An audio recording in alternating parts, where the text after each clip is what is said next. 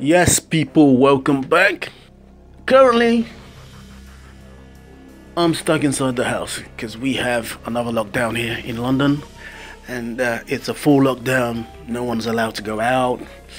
You're only allowed out for food, medication, hospital, or if you're a key worker, hospital stuff, doctor, nurse, all that kind of stuff. So I'm stuck in the house and just going through the internet, and came across a couple of videos from Whatamaya. Shout out Whatamaya. Titles like "Life in the UK for Africans is terrible." "Life in the UK for Africans is tough." Someone said the UK is a dump.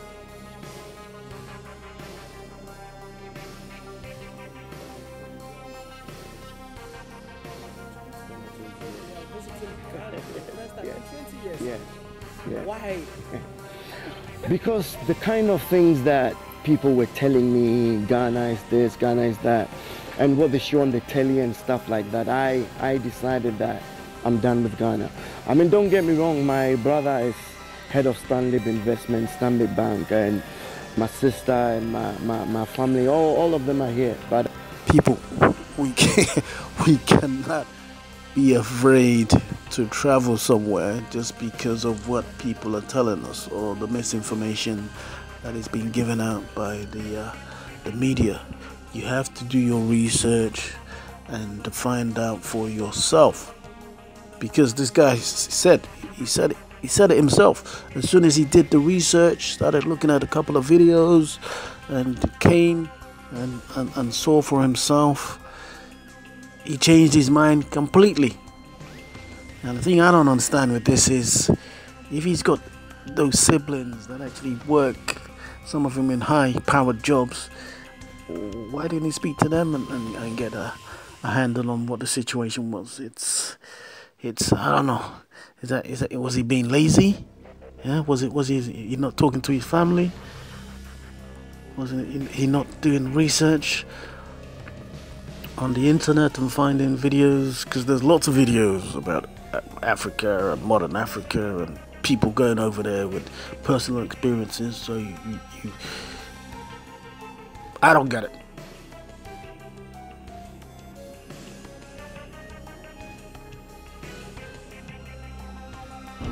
The infrastructure in the UK, it involves sophisticated road systems, train network, buses, international and national airports. We have a good supply of electricity, water, gas, and the internet. We have a social security system which helps to support low-income workers. So if you're on a low income, the government will help top up your wages. If you have children, they will get free school meals. Right, so coming to the UK. If you come to the UK, depending on where you go in terms of certain cities, towns, it's easy to get a job in the UK. If you come in and you don't have the necessary qualifications, skills to do a job which is at this level, then this is where you start. And a lot of people that come to the UK start at this level, and then they work themselves up. Yeah, okay, so let's look at an average salary in the UK. So let's say you earn £25,000 per year.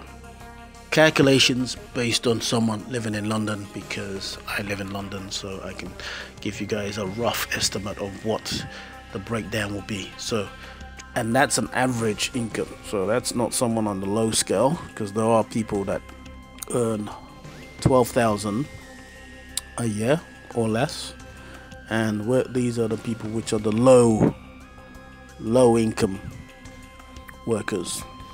Now, this doesn't apply just for Africans, this applies for everyone. Now, finding property, we're talking about finding yourself somewhere to live. So it could either be a flat, it could be a house, Again, this all depends on which city or town you go to in the UK. So I'm going to focus on London because I'm based in London. Finding a property in London is quite easy if you have the money. So you could have a 3-bedroom house and each room is occupied by someone different. That tends to be the cheapest option to go to.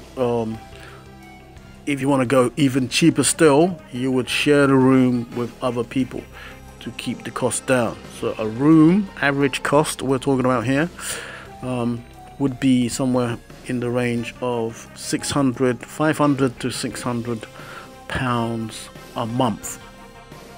Education up to secondary school is free in the UK. Universities, you have to pay to go to university, but it's possible to get scholarships and bursaries and so forth, student loans, so where you can pay that back at a later date.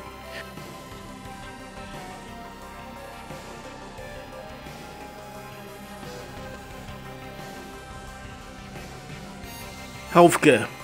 So healthcare, we have something called the National Health Service in the UK, and it covers all hospitals, clinics and local doctor's appointments, and it's free at the point of access. So it doesn't matter how rich you are, how poor you are, it doesn't matter how famous you are, everyone uses this one system. The standards of the system that you're using can go up depending on where you live, so it's a little bit of a postcode lottery, but overall it's a good system, it's free, and you don't have to worry about healthcare. Right, social life in the UK is renowned throughout the whole world. So social life, we're talking about nightlife, we're talking about theatres, we're talking about opera houses, we're talking about ballet, we're talking about contemporary arts, we're talking about museums, we're talking about artists, I mean, you name it, the UK has it in abundance. The weather, now the weather in the UK, it's trash. My final tip, everyone, for this is please, please, please, please do your research.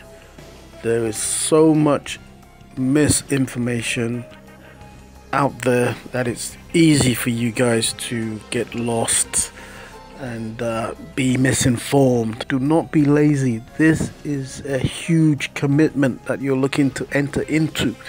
If you're looking to uproot yourself and go to a completely different country, then you need to do your research. Find out about the people, find out about the towns and the cities, find out about the cost of living, find out about the hospitals, the healthcare, the education, the price of properties. Is it easy to get a job, or do I need to create my own job? If I'm creating my own job or my own company, is there an infrastructure which is going to allow this to run smoothly? So guys, in conclusion, is life in the UK for Africans terrible? Is it tough? Would we consider the UK a dump?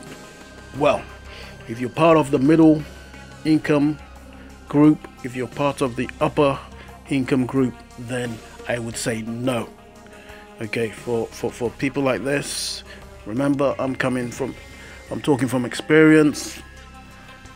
I know lots of people in these brackets, and people have built their own houses. Some of them have multiple houses, travel around the world every year. Kids are living in good areas, so therefore their kids can go to good schools. I mean, some are sending their kids to private schools, some of the top schools in the country. So when we ask, is life terrible? Is life tough? They would say no. Obviously, It's not perfect, because as an African living in the West, you still are gonna encounter bits of racism. People don't know your background, they don't know fully your story. So just looking at some people, you can't tell if they're rich or not. So you'll still come across misconceptions, you'll come across typical stereotypes, and therefore this is annoying, and it's possible that you won't get treated equally. Taking all that into consideration, people are still doing good for themselves. Okay, you don't have to go the traditional routes. Okay, lots of the people that I know that are doing well for themselves are self-employed. They work for themselves and they work hard. Thanks for watching. Please subscribe, and see you next time. I'm out.